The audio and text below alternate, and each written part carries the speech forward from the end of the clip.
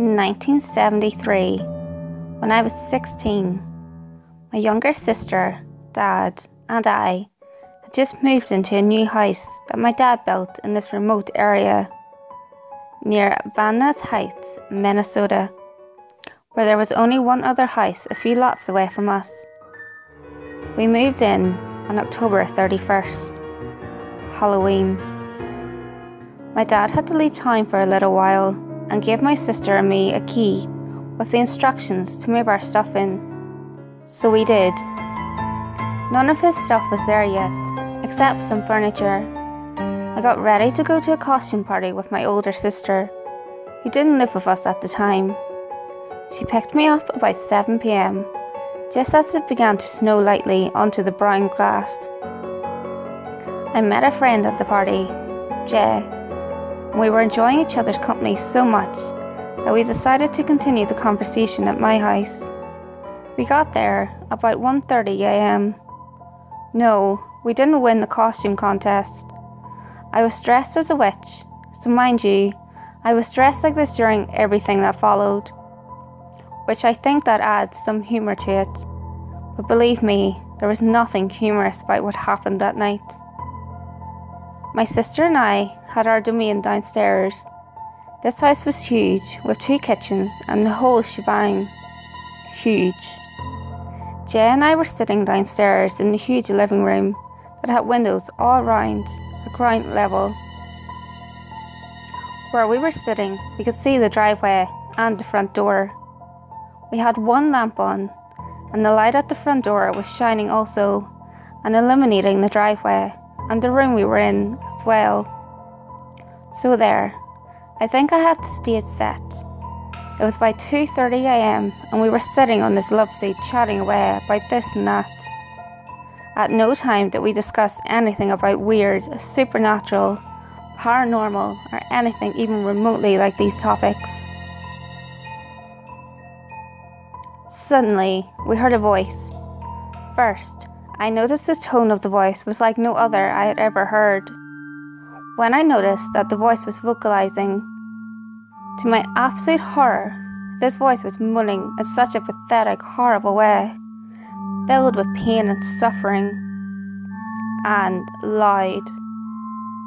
I remember marvelling at the tone of the voice.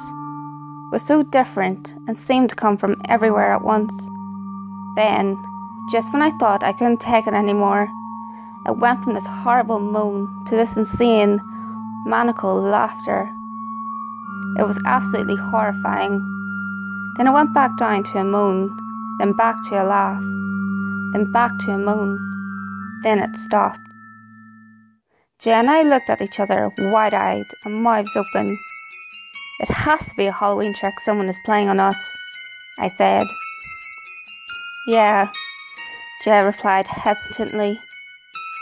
"Let's search around and see if we can find out what's going on," I suggested. Jay agreed, so off we both went towards the hallway.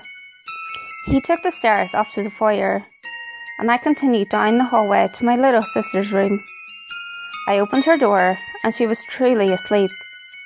I woke her up anyway and asked her if she knew anything about this, or heard it.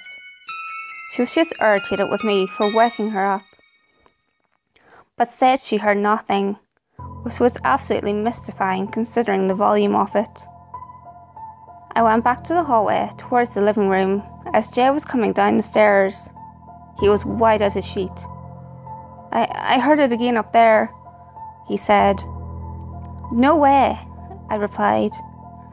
"I wasn't that far away. I should have heard it too. I didn't. Neither of us found anything to explain it." We went back to the living room and sat again on the love seat. We talked about what happened and affirmed that we both experienced the same thing. Then we changed the subject and tried to forget about it. When it happened again, this time though, the sound seemed to permeate our very souls. We suddenly felt so very sad. When the moaning and laughter stopped this time, we both knew this wasn't a joke of any kind, but we weren't ready to admit it to each other. "Okay," I said, "the search is on. We find out who the prankster is, or else die trying, right? So off we went. We searched every inch of that house. Outside, no one had come near the house in hours. I could tell by the new layer of undisturbed snow. We spent 45 minutes looking in ovens, freezers, lamps, under every table in the house, under every couch and in every couch, every chair, every corner, cabinet, closet, every wall, doorway, every inch of that property. Nothing. We found nothing and no one. And I knew no one would even think of such a Halloween prank, let alone execute it with such professionalisation. I truly mean that the voice was like nothing I've ever heard before or since. It was the most frightening voice I've ever heard. And if by some horrible misfortune I was to hear it again, I swear my heart would stop instantly. Yet our Halloween horror wasn't over yet. We finished our search and went back upstairs. We started to discuss the possibility that something supernatural was happening. But then we brushed it off.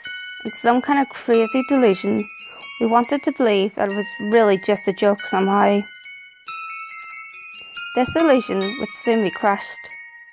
The eerie voice began again, only this time was nothing like the other times. This time it permeated us completely. We were both completely filled with feelings of despair, hopelessness, helplessness, and pointlessness. I struggled to say something, but couldn't manage it. It was pointless. It felt pointless to think at all.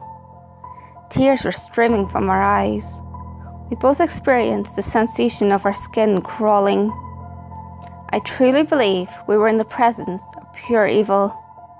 This was pure evil that we experienced, and on a personal level.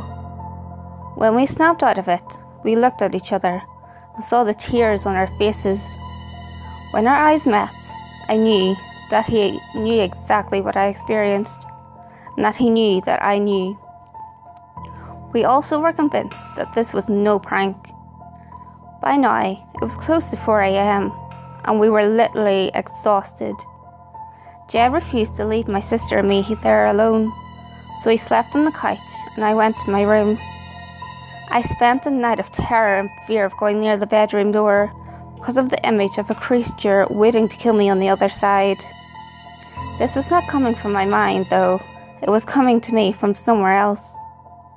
I just lay awake until the sun was up and I heard Jay wake out in the living room. It was a horrifying experience that I did not soon forget, and remember like it was yesterday. It's hard not to when someone touches you, your soul, with evil like that. And it did just that.